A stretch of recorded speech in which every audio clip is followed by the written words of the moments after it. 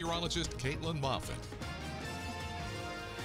Good morning and happy Wednesday. Another morning with similar conditions. Mild temperatures and patchy fog have been a consistent thing, I think, since the start of the new year. Temperatures up on the hill are at 25 degrees. We are under clear skies, but with a wind as steady as about 7 miles per hour that's keeping temperatures from dipping as low as they could on a typical winter morning. Visibility has been reduced to 6 miles now up on the hill as more fog has begun to develop, which is typical as we progress through the morning hours. More spots will start to see that fog kind of start to develop. It shouldn't be too dense though as we head through the morning hours, and then it will quickly diminish as we start to kind of approach the afternoon hours, and sunshine should return across the board for a couple of hours for some of us and help those temperatures warm up into those upper 30s. We've got a winter storm watch that's in place for Douglas, Ashland, Bayfield, and Iron counties. This goes into effect tomorrow at noon, lasting through Saturday at noon. So that's 2 days, but this watch will be upgraded into either an advisory or a warning as we get closer to the event come tomorrow morning.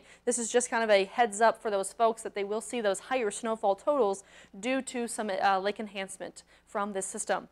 Right now, the system is still sitting off to our west of Billings, Montana. Very unorganized, you can kind of see, but it has made its way onto land, which yesterday morning it was still off on the coast. So now that it's on land, we are seeing a little bit more consistency in terms of our model runs of what we're looking at in terms of the track. Still on track for tomorrow morning through tomorrow afternoon of when it arrives, and it's going to skirt across the international border through the afternoon hours today. So we're still going to be dry today with this warm front. Actually is what's bringing the entire Midwest areas that are going to see temperatures in the 50s into the Dakotas. We're going to see temperatures approaching 40s in western Minnesota and upper 30s as you get closer to Lake Superior, just from a very strong warm front, which is again going to be bringing the first round of precip tomorrow morning. So this system that's all rain still Wednesday night, but that's over the Dakotas. As it approaches Minnesota, snow will start to filter in because temperatures will be cooler, and we're going to see a rain-snow mix for western counties like the Bemidji, Itasca County area. So that's going to also bring in the chance for freezing rain, and that's right around the morning commute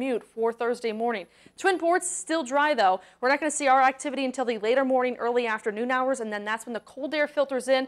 All snow for most of us, but it will be a wet snow. Temperatures still rather mild, so that's why it is going to be a lot of moisture in this system. But with that moderate snowfall, we are going to see the impact on our evening commute for Thursday night and Friday morning. It continues for most of the counties kind of on the Iron Range and south. You can see the international border already starting to break up. There are going to be several breaks in this system with a lot of dry air associated with this, so it is a trickier winter storm to predict. However, I am looking at more snowfall totals in the areas like northwest Wisconsin just from that lake enhancement. That is why I have 6+ for those folks like Ironwood and Ashland. Even Silver Bay could see a bit of lake enhancement along the North Shore. For the rest of us, 4 to 6 inches for most of us. A few locally higher spots, but as I mentioned, it's a 2-day event, but there's a lot of dry air moving in as well, so that will affect those higher snowfall totals. Today, though, enjoy that warm afternoon. 36 degrees is a pretty nice day for middle of January. We should see a little bit of sunshine, and then, of course, the clouds take back over tomorrow morning as the rain-snow mix heads our way tomorrow morning.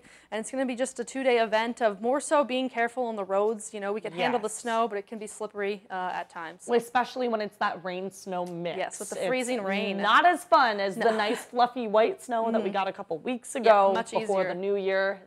So definitely something that we will be watching for the next couple days. Yes. But let's enjoy this calm before that snow. Thanks, Caitlin. Yep. All right, now